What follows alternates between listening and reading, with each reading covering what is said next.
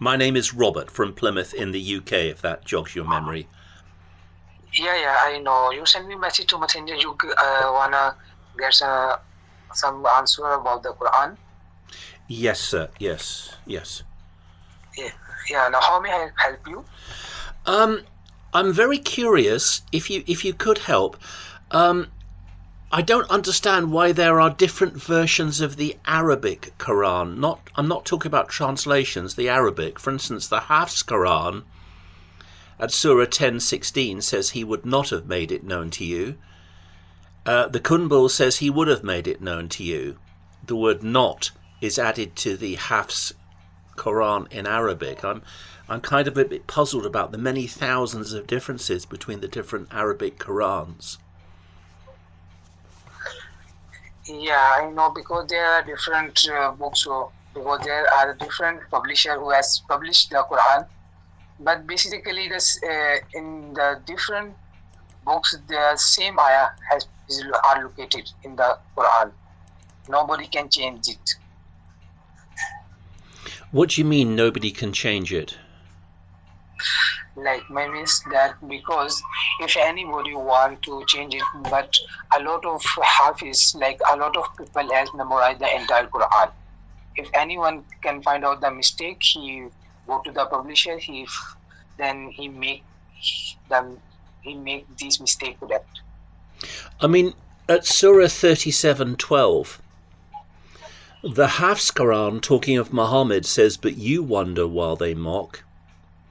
But the Caliph version of the Quran, they're both Arabic Qurans.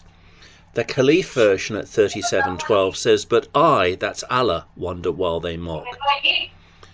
So which one is correct? Why do the Hafs and the Caliph Arabic Qurans differ at Surah 37:12? Sorry, can you please one more time repeat it? Yes. At Surah 37, Ayah, verse 12. Yes, Surah 37, okay. Ayah 12. The Hafs version in Arabic differs from the Caliph version in Arabic. The Hafs says, "But you wonder while they mock." I'm looking at a translation of the Hafs. But the Caliph says, "But I wonder while they mock." You in the Hafs is talking about Muhammad wondering, but I in the Caliph version is talking about Allah wondering. Okay, yeah, because you have already read that one, but I need to search it more. Yes. Then just give me 1.5 hours. I'll search it properly, and then I will get you it. Okay, you can certainly get back to me. I would prefer you to spend more than 1 hour. You can always speak to me when you've done a week's preparation. What about the ancient Qurans that differ from the modern Qurans, such as the Sana Palimpsest? Have you heard of the Sana Palimpsest? No. Still now I have never yet had. It was an ancient Quran found in the big main mosque in Yemen, at Sana in Yemen. It was found in the attic, and it's a Quran that goes from Surah 1 to 37. The other surahs hadn't been added yet. It differs. Obviously, it was discovered in 1972. Two German professors were invited to inspect it in 1975, and it became familiar to the world from 1975. They microfilmed it, but they weren't allowed to take the microfilms out of Yemen. The reason for that is because it differs with the modern Qurans, particularly the Hafs Quran. The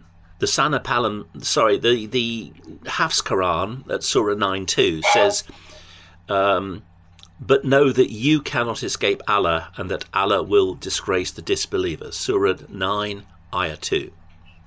That's the Hafs, also known as the 1924 Cairo edition.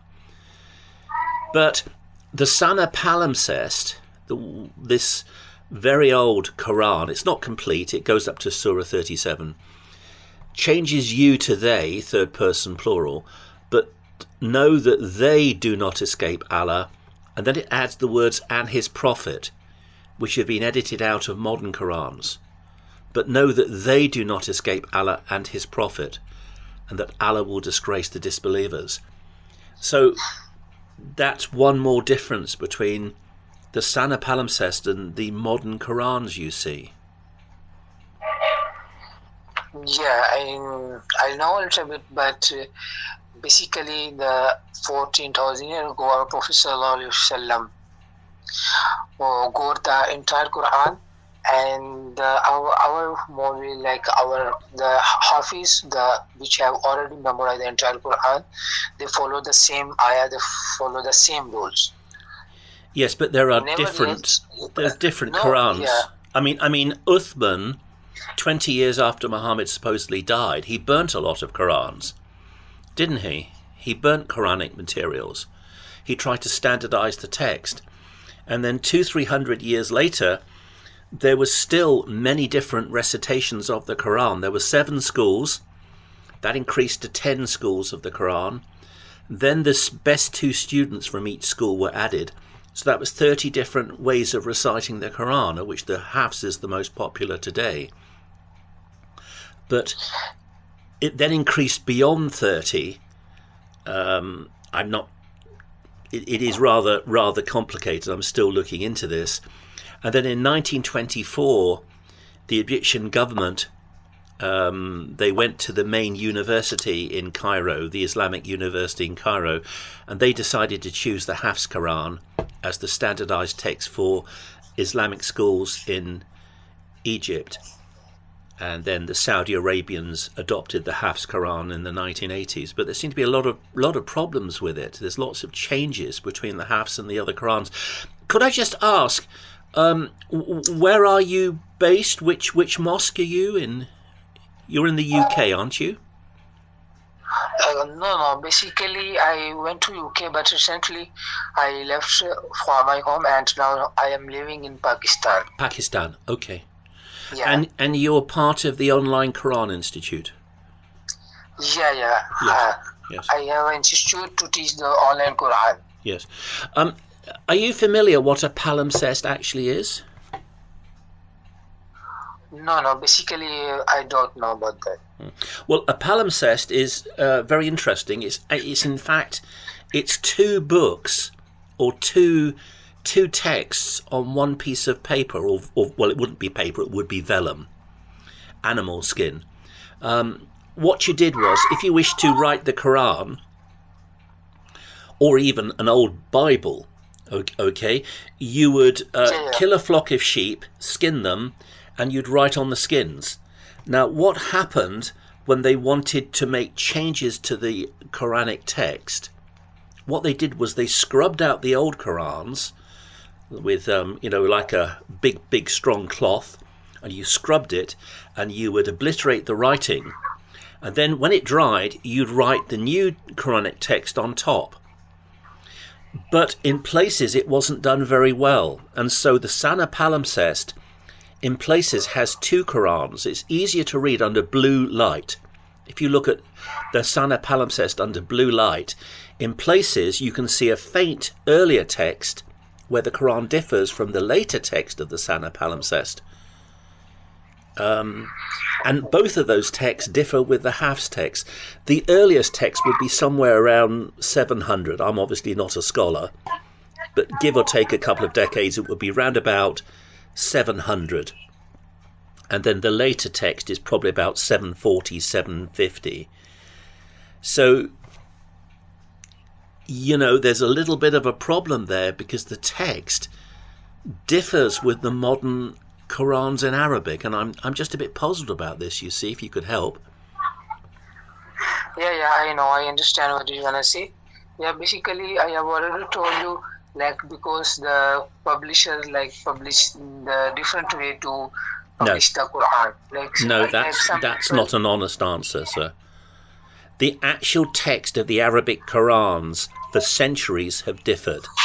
The Hafs Arabic text differs from the Caliph Arabic text for centuries. No. The Kunbul differs from the Hafs. The Hafs differs from the Warsh. No. We have a Quran, and we didn't change. Nobody changed that. We have a Quran from the beginning. We are following the same rule. We have the 114 surah and 6,000 663 ayah. That from the beginning of Prophet ﷺ told, and month by the year by year, we are following the same. We know how many ayah from in the beginning, and how many surah, and which ayah were revealed, which place in Makkah and Medina Sharif. I know very well. I feel you're reading from a script. Are you a Quranic teacher? Do you teach the Quran? Yeah. I mean, how do you explain the hafs and the wash, which differ at chapter 2, ayah, that's verse 85. It says you do in the hafs, second person plural, but it says they do in the wash. So that's another difference between the various Qurans. It's the end of ayah 85, and Allah is not unaware of what you do, that's the hafs. But the wash will say, and Allah is not unaware of what they do in the wash. There are thousands and thousands of differences like this between the various Qurans in Arabic. Okay. Just give me 1 second. Like you said to me, chapter number 2, yeah? Yes. Chapter 2, okay. verse 85. According to my Quran, because there are 30 chapters in our Quran, yeah? I thought you had 114 chapters or surahs in the Quran. No. We have a 30 chapter, 30 juz and 114 surah. Okay, 114 surahs. Continue. Continue. So it's Surah Al-Baqarah. It's Surah Al-Baqarah, the cow surah. Al-Baqarah, yeah. 80, cow surah, yeah, I know. 85 and the hafs. The end of ayah 85 says, and Allah is not unaware of what you do, in the hafs, that's second person plural.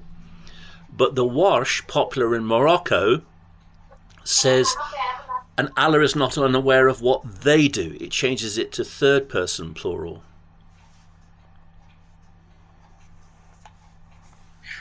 Okay, but according to my Quran, which Quran are you reading from? Is it a Hafs Quran?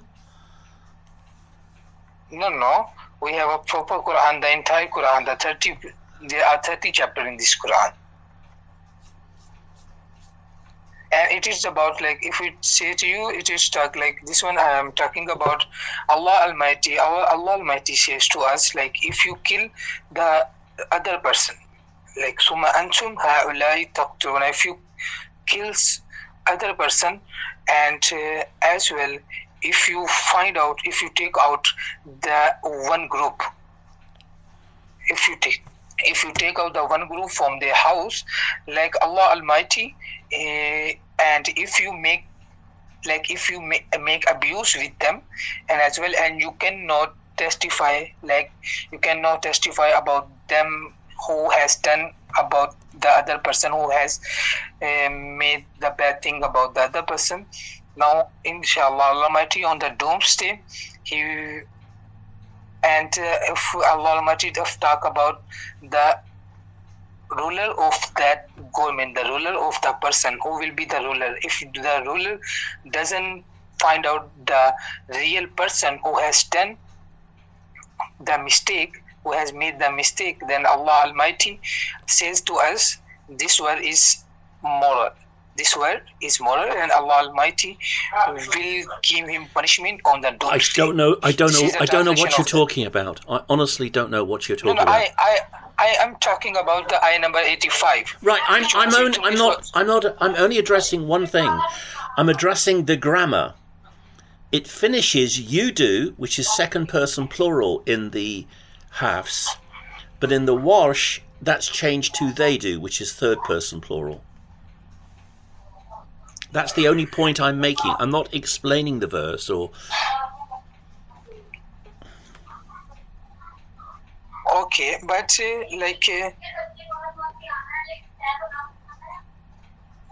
just give me 1 second.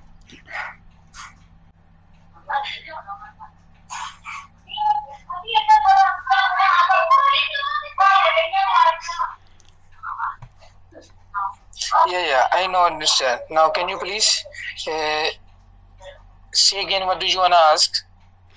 One more time. The Warsh Quran finishes with they do in that verse, which is third person plural. But the Hafs Quran finishes with you do, which is second person plural. So there's a difference in the grammar between the Hafs and the Warsh.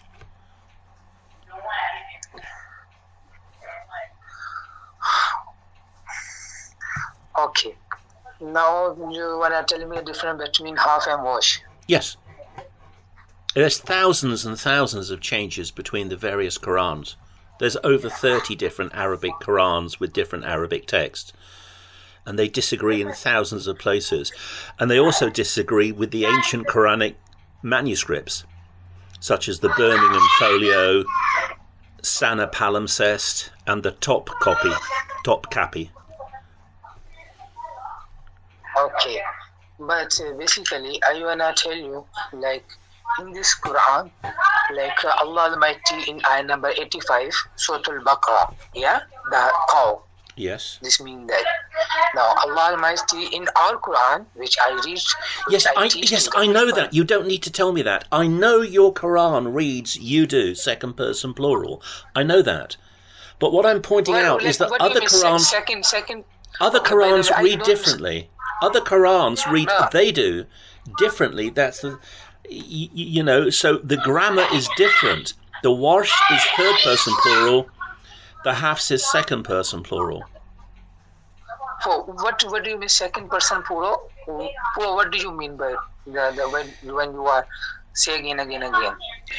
And Allah is not unaware of what you do. That's how the Hafs reads. You do is second person plural. It's a verb. It's a plural verb, and you do is second person plural. Can you spell out plural? Plural. I'm sure as a Quranic teacher you must have come across the concept of a plural. Yeah, I know, I understand. Yes. But according to like my Quran, Allah Almighty in ayah number 85, he talk about like, yeah, if you kill the other person, in ayah number 85 of Allah, if you kill the other person and the ruler of the government. I'm not discussing that. I'm only discussing the second person plural, which is the very last two words of Surah 85. And Allah is not unaware of what you do. You do is a verb, it's a plural, and it's second person plural. I'm pointing out that other Qurans read differently. The Warsh, for instance, changes that to they do, which is third person plural. So not all Qurans read the same. Arabic Qurans read differently. No, there are no difference. Can you please show me if you have any proof? Yes. Okay, you send me, and then after this I'll send you my. Yes, I don't know how I attach. Yeah, because I've got it on my laptop. I've got it on my laptop, and I'm speaking to you on the phone, so I don't know how I transfer to the phone and then send it to you. Did you contact me on Facebook? If you contact me on Facebook, I'm sure I can attach on Facebook on my laptop and then send you this. Okay, yeah. Basically, you are. I will answer you, but basically, like you are talking about like various Quran. Yes. The various ways to. Yeah, that's why I can't, because I never had yet find out the different Quran, because urgently, that's why I am a little bit confused. If you send me the contact, if you have a proof, then I will make it. Yes. Correct. If you could please send me something on Facebook. Tell me that you're the man from Pakistan and that you want the different Qurans, the Warsh and the Hafs, and I will send you the file. Okay, now you send me the message to Messenger, and I'll send you. Okay? No, you have to. I am old, and I don't have the best IT skills. I'm speaking to you on my phone. My details are on my laptop. I have Facebook on my laptop. I think we contacted each other originally on Facebook. So contact me on Facebook, make it clear who you are. You're the man from Pakistan, and you want me to send you the scan of Surah Chapter 2, Al-Baqarah, Ayah 85. And you want me to send the scan of Surah 10:16. Make it clear, because I get lots of messages. I don't even read half of them. I just delete them because people just spam me all sorts of stuff, so I don't even bother reading them. So just make it clear what you want, and then I can send it to you. But I can't do that on the phone because I don't have any files on the phone. The files are on the laptop. Okay. Don't worry. I'll send you. Yes. I will send you the Surah Al-Baqarah. I will mention as well. Yes, sure. Okay? Sure. I will mention. I will mention as well. There's thousands and thousands of differences between the early Quranic manuscripts and I know. And the Hafs. I mean, Surah 14:38. It's only a very small change. Surah chapter 14, Ayah 38, verse 38. The Hafs says, that's the 1924, it was canonized in 1924, the Hafs. Yeah. You know what we conceal and what we reveal. But if you go to the top copy from the mid-8th century, so it's about the same time as the later Sana Palimpsest, it says, you know what we conceal and what he revealed. So it reads slightly differently. And of course, it's so easy to make that kind of mistake, double we rather than we and then he, when you're relying on memorization. I memorized parts of the Bible many, many years ago. And it's so easy to make a mistake like that. But the Hafs Quran differs from the top copy. Okay. You know, and although I'm only looking at the translation here, it differs in the Arabic text.